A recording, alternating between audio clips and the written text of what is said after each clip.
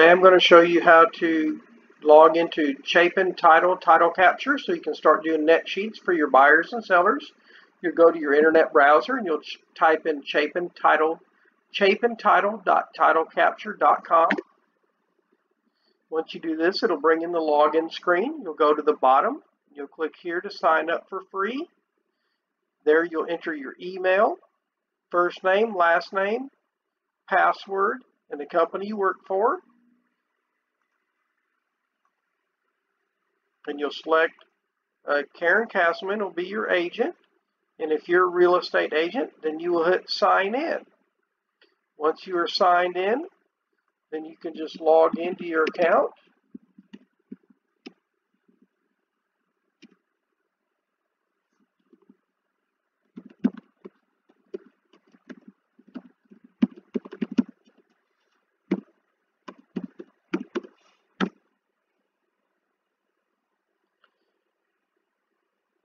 Once you're logged into your account, this will be your home screen.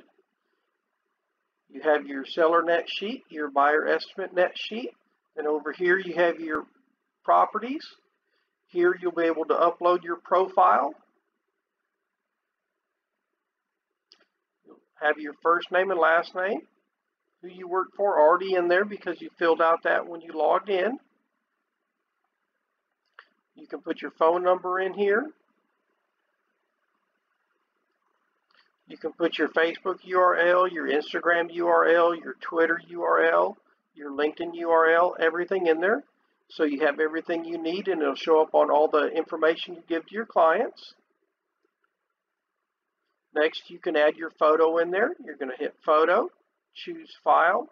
You'll go to a photo you have on your laptop. Pick that file, pick your photo. Once you pick your photo, you'll upload your update photo. It will bring your photo in for you. Then we're going to go to default costs, and this is all a one-time setup. You will not have to do this every time you log in. You could put home insurance in there, a percentage if you wanted to. Property tax, I have in at 2.625, which is a good average for Grayson County. You'll hit update. This way it'll automatically calculate your property tax based upon your sales price. Real estate broker commission, I have 3% and 3%. So that is in there, so you will not have to do that again. You'll have lender fees if you'd like to put those in. Lender fees, some lender fees have origination charges, which are approximately, say, $600. Appraisals will run about $500. Credit report is going to run about $100. Tax service is going to run about $9. Flood certification is about $10. Lender inspection fee, processing fee is going to be about $500, and then underwriting is going to be about $500. You can hit update. It will save all these fees. These are just rough estimates on what a conventional loan does. They have VA loans here and they have FHA loans. We can put all these fees in there one time and it will give you a really close estimate on what the lenders are going to charge. It's not going to be exact, but it's going to give you a really close buyer's estimate. Once you get all that information in there, you can go straight to your buyer estimate and you can start doing your first buyer's estimate. You'll start by typing in your property address, and as you type it in, it's going to bring it up. Today we're going to do 620 North Travis. We're going to purchase with financing, a conventional loan. We're going to enter our sales price, $200,000. It automatically kicks in your down payment of $40,000, but you can change that if you only wanted to put 10% down. Puts in an interest rate of 4.25. You can change your interest rate.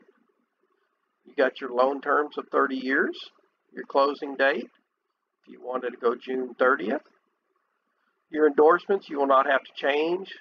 These are title endorsements we put in there. Most all lenders use those. They're automatically filled in for you. If you wanted to enter a homeowner's insurance every time, You can put in there what you think it might be, or you can leave it blank. That's going to be a variable for you. Property taxes is going to already be filled out. We had the percentage, so it based upon our sales price. It's already filled out for us. If you had HOA dues on this particular property, you could fill those in here. Impounds are your everything to start your escrow account from your lender.